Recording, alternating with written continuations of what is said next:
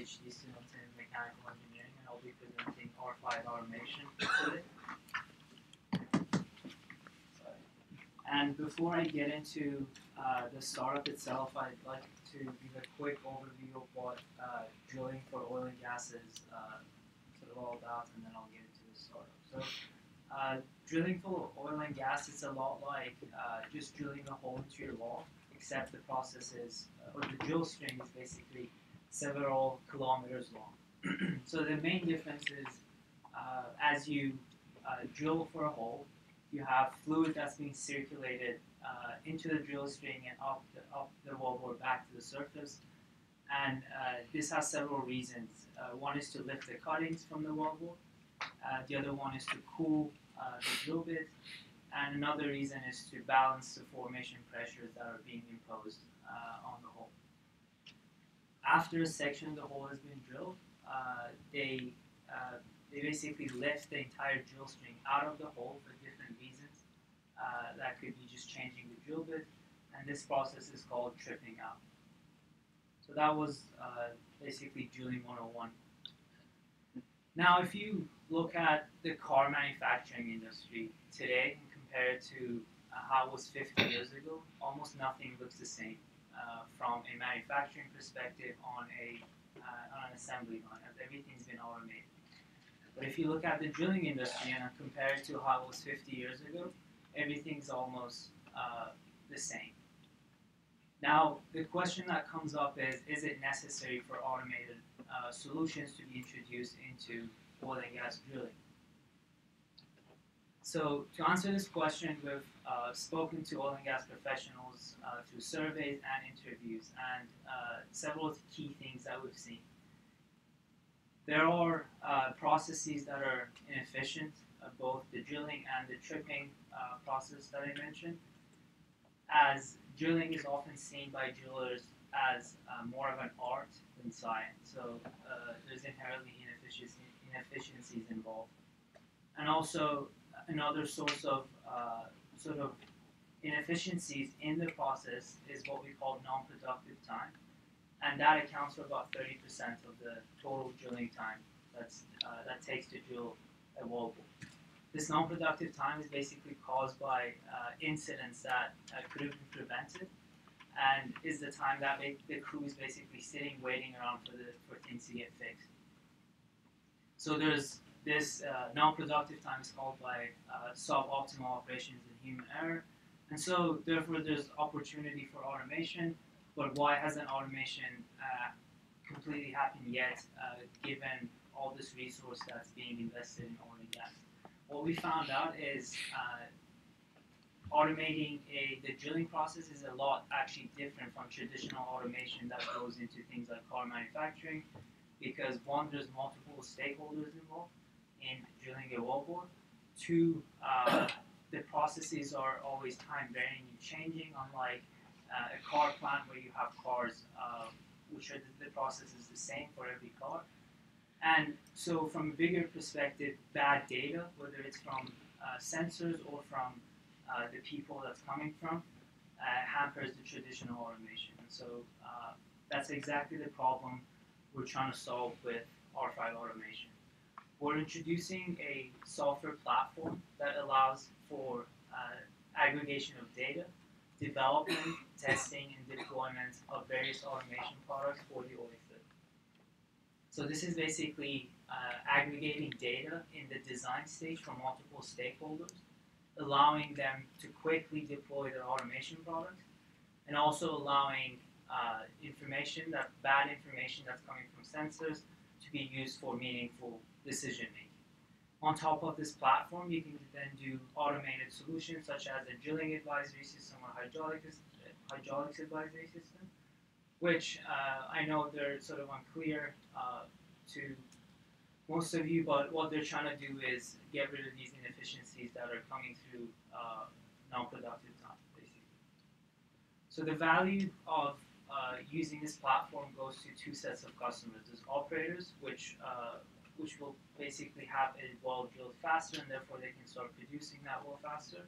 And then there's the drilling contractors who can offer or sort of start charging a higher day rate for their services as they can promise to deliver wells faster.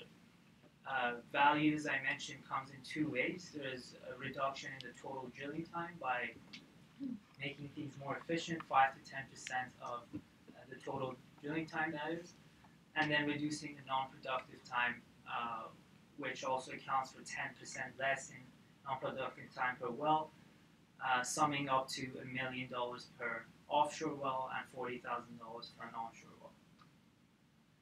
In terms of the competitive landscape, there's currently no one who's offering an integrated software platform that allows the development of automated products. But for automated solutions specifically, we can compare ourselves to the very first alternative, which is the human driller, and then also the solutions that are being offered by smaller companies as well as larger players within this space. So in terms of the features offered by the software, we're in a good position. For example, ExxonMobil has their own drilling advisory system, but they lack the fault detection system that our software would offer, or Houseman with an automated tripping system where they offer an integrated software hardware platform, but they lack things like self-learning capability for different wells. Just to put some numbers into perspective, there's currently 443 rigs active in the U.S. right now, and that's down from 2,000 rigs last year, so the market's currently in decline. This accounts for a $13.3 billion annual drilling cost. There's expected to be growth moving forward, but being in this downturn is actually good in terms of proving the value of softwares like ours in order to bring operational efficiency for the operators and make them realize that they need to start operating lean to be profitable in such a down market. We have intellectual property, and that has to do with a sort of mathematical construct that allows combination of offline simulated data with uncertain real-time data for real-time decision making. The inventors are me, myself, two other students in our research group, and two of our supervisors, Dr. Pradeep Ashraf and Dr. Eric Reynolds. So the team, like I mentioned, it's me and myself, two other grad students, and our supervisor, Dr. Van Oort, comes with 25 years of industry experience with Shell before he became a professor at UT. Our goal with R5 when we started in 2015 was to push our research into the industry, basically commercialize it and bring value to the industry. And that's it. Questions? You talked at the beginning about the difference between art and science. You're essentially, it sounds like, bringing data science, data analytics, and that kind of rational model to these players. Can they absorb that? In other words, when you look at the market, what you need to reach them with a new data science approach, can you just sell them the thing and they're going to become data scientists? Or what has to change for them to be successful and for you to be successful in selling to them? So there's data. Part of it is data science, but a lot of it is physics, just physics itself, and how you can use that physics to do things in an automated manner to make things more efficient. Now, there's the aspect of pushing the automated products, but there's also making those automated products work in a way where they don't cause further downtime, right? And that's the second aspect is what we're targeting in allowing an automated product to do something almost as good as a driller, but making it and doing it more consistent. Now, in terms of people being comfortable with the automated product working next to them on the rig, it's more of an adoption issue, and that's something where it would sort of not be up to, but it would require a lot of assistance from the big players, so the operators and the drilling contractors themselves, pushing that to the driller and letting them know that this automated system will be helping them, not taking the job away. Have you ever had the opportunity to talk to Shell or Exxon or any of the big majors about this? So we've spoken to people in both with equipment manufacturers. We've spoken to NOV. We haven't had, not with Shell, with Hess, Apache. We've had talks, and we're sort of in a kind of a gray area where yes, automation is definitely needed. It's good, but whether or how long it will take for them to start using a software that allows them to push automation, that's still sort of, we don't know whether that need is still existing. Can you watch on this side? There's a bunch of questions over here. Oh yes, sure. Sorry. A couple things. First of all, I just want to make one kind of general. I think you said something like no one's doing this already, and usually in my mind that's kind of a red flag. That's usually not a good thing. Like if no one's doing, and this is kind of a lot of teams I've heard this. Usually that says that it's, for some reason the problem isn't worth solving, whatever that might be. So you're talking about aggregating data in a sense, and I wonder, is the entry time and the effort worth it in the mind of the customer to get this done? Because it sounds easy here, but there must be a reason that they're not just doing this already. So are you sure that that's really a problem that's worth solving for them? So the reason I said no one is doing it, I meant this previous step of having a sort of a shared platform where they can develop these automated products.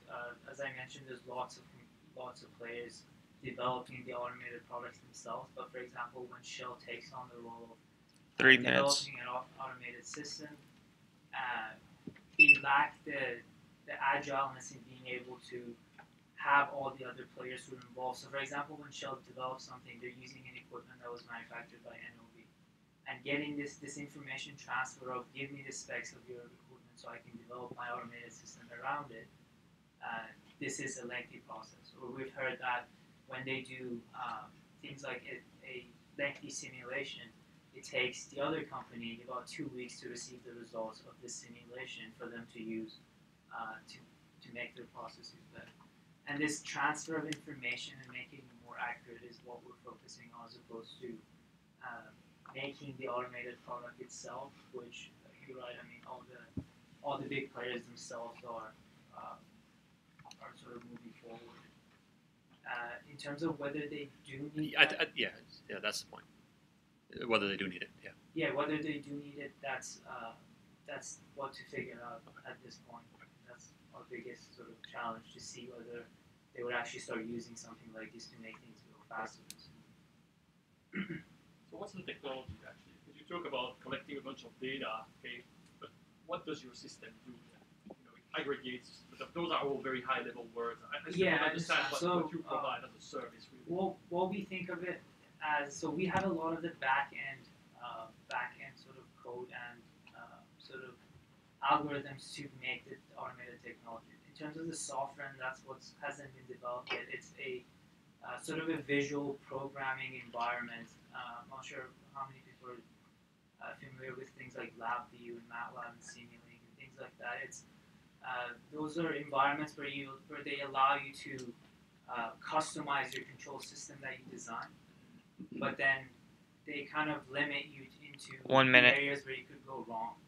And so for us, this is something. Is a LabVIEW for for specifically drilling automation products. So you have blocks that you can connect, make an automated system, and these blocks automatically receive their information that they need from the right people. So if it's an equipment block, this equipment block will be asking for information from the right vendor, from the right, and that's a lot of this information seeking and information transfer will happen in the back end by itself, without people actually physically going and asking for that type of information. So I found the whole idea interesting, and the whole idea of going towards the smart field has been out for decades. I think we'll go there one day. Yeah. But there's a reason why things go. So my company's in the space. We give them a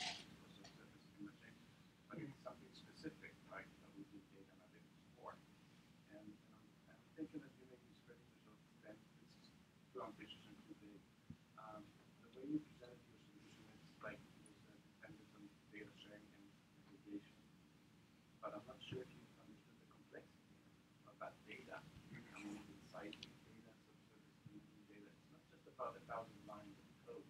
Yeah, and there's hardcore science kind of stuff. And even my company, which was chosen a subsegment of items, we have like scientists from Stanford or other sort of minds, the best place in the world, and they can't even figure out the answers in some cases. So it's not just about putting information together. That is not even possible. And that takes me to my second part of the question, which is what incentivizes people to search. This is a very conservative industry. You said contractors, operators, and actually the only incentive I saw is you said it's going to become more expensive for some of them to provide the service. That's not really a big incentive for the other side. So how are you thinking of making incentivizing those people to serve the data? Contractors, operators,